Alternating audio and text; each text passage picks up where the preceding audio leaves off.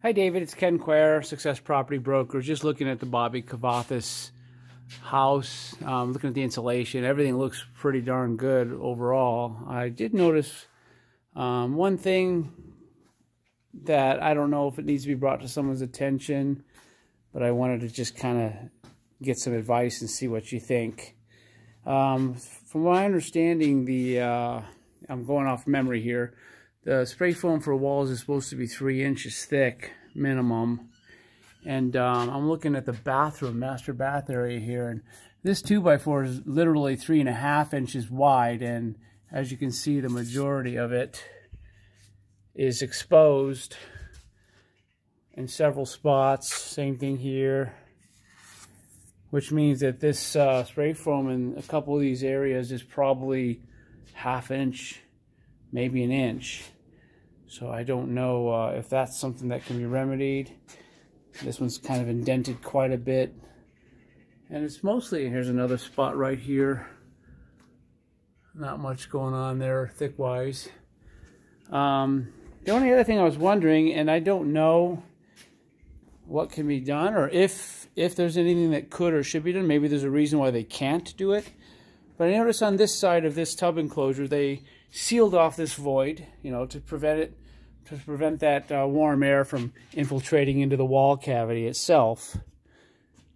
But on the other, between the two, if you look through here, you can actually see the translucent sunlight coming through the foam backing for the stucco wall outside. There's no foam to block any air from getting into this cavity, which would eventually just go into this whole wall cavity here, up into the attic, around the corners and the frame. So I'm just wondering why they wouldn't shoot a bead in this cavity, if it's possible. Maybe there's a reason they can't, I don't know. But definitely something I'm wondering if they could look into. They clearly, you know, took the initiative and sealed this cavity off. I don't understand why they didn't the other one. But again, I don't know if there's a reason code-wise, maybe because of the plumbing or something like that. But if you could check into that and just ask maybe the supervisor or the insulation crew what needs to be done or doesn't need to be done, I'd greatly appreciate it.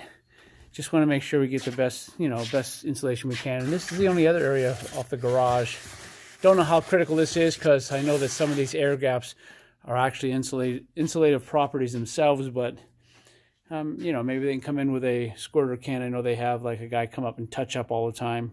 Maybe they can touch up some of these voids here. Other than that, I mean, the ceiling, the attic space is amazing. They did, I mean, I don't want to say overkill, but they did a really heavy up there, which is probably one of the more important areas. So overall, really great job. Anyway, let me know if you have any questions. Thank you so much. Talk to you soon.